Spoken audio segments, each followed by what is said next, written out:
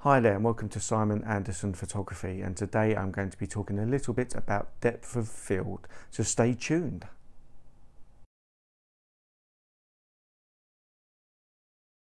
So how do we change aperture on our cameras? Well, I'm going to use my Nikon D70-100 for this example. You will need to check your instruction booklet depending on what camera you have. First of all, I'm going to switch it on. This is the LCD top plate. We can see the shutter speed and the aperture. This is the scene dial on this side of the camera. At the moment it's in auto, but I'm going to switch it across to aperture priority. And that way you can just set the aperture. And in aperture priority, the camera will sort out the shutter speed for you for the correct exposure.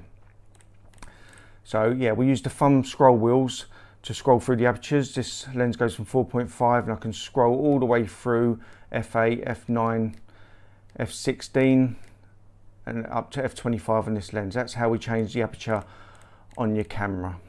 So what is depth of field? Depth of field is basically what's acceptably in focus between 2 points in a scene.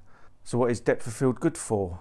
It depends what you're shooting, but I use two subjects to sort of explain it. One has been portraits and the other have been landscapes, but it's used in all parts of photography. But if you think of portraits for a start, sometimes you want to isolate your subject from the background, so you want all your background blown out of focus.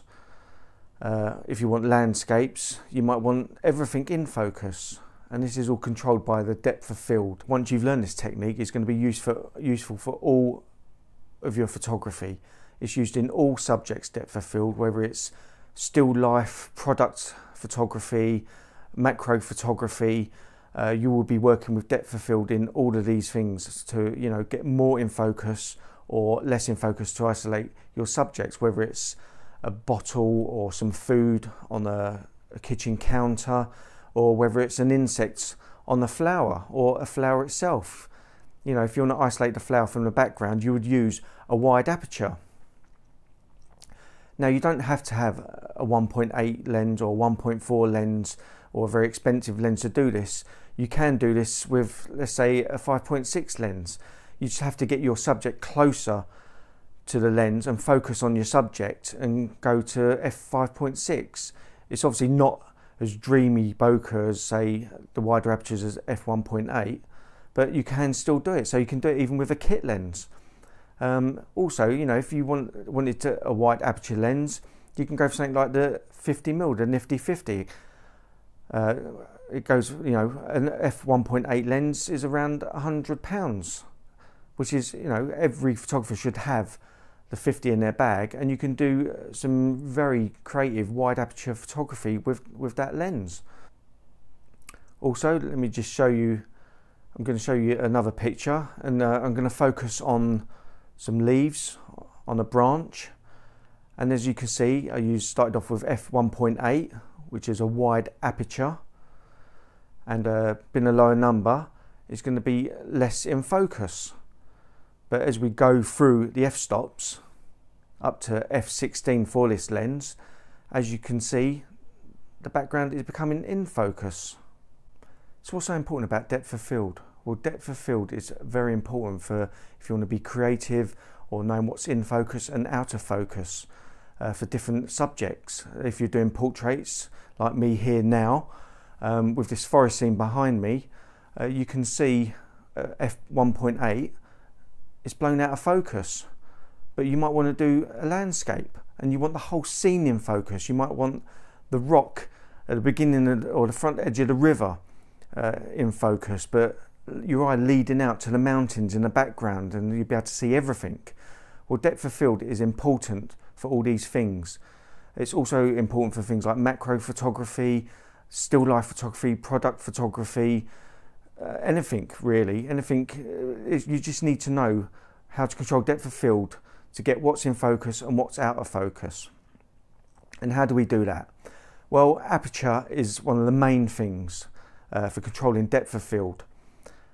On the lens I used for the shot of the forest scene, I was using a Nikon 85mm, which is a fixed focal length lens, which is a 1.8 lens, which is a wide aperture. Or if you think a small number means a smaller depth of field. So f1.8, a small number, would have a shallower depth of field. But if you wanted more depth of field or more in focus of your scene, you need to use a higher f-stop or a higher number, say f11, f16, f22.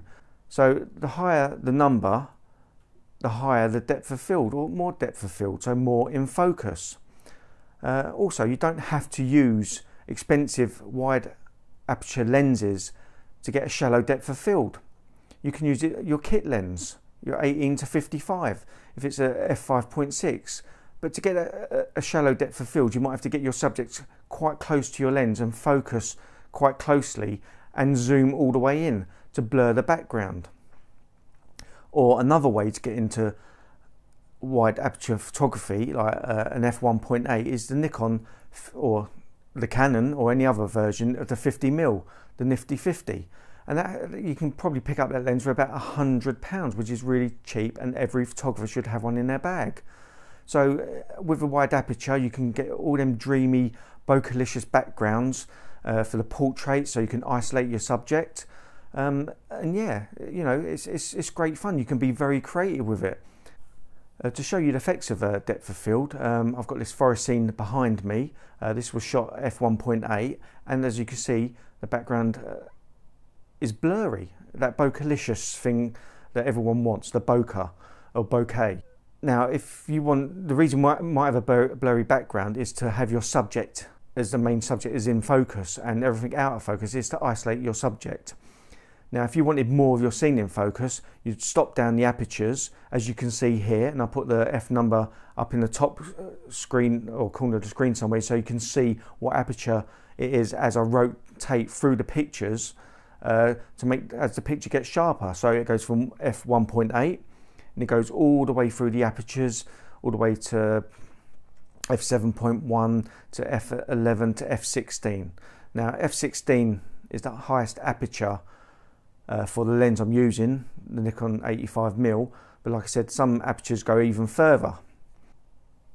Also, you might want to focus on the background and have the foreground out of focus.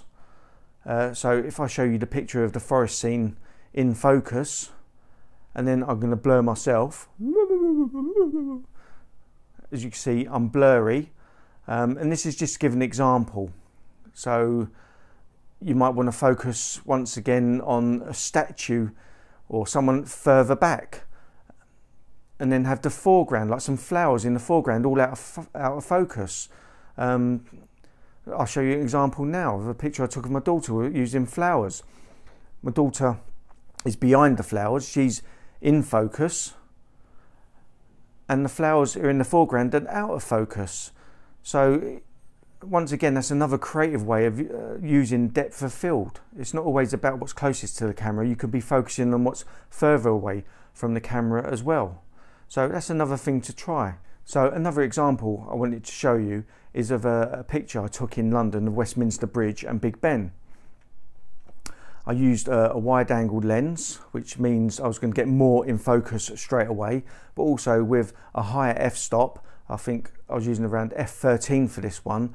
There's more in focus. So combined with the wide angle and the high f-stop number, I've got a big depth of field. So as you can see from this picture, the pavement and the road, you can see all the detail in there. It's got the focus right from the edge of the frame leading all the way to the background, which is Big Ben. So Big Ben's relatively in focus as well. So this is a good example for perhaps a landscape type shot to show you how far depth of field can go. So I really hope you enjoyed this video. I hope it helped a little bit. It was just a basic overview of depth of field. If you like this video, please leave a thumbs up. Feel free to leave a thumbs down, but leave a comment below why, because I'd love to know. Click the subscribe button, which will appear somewhere on this screen, and also the notification bell for new uploads so you don't miss anything in the future. So thanks for stopping by, and I'll see you soon. See you later.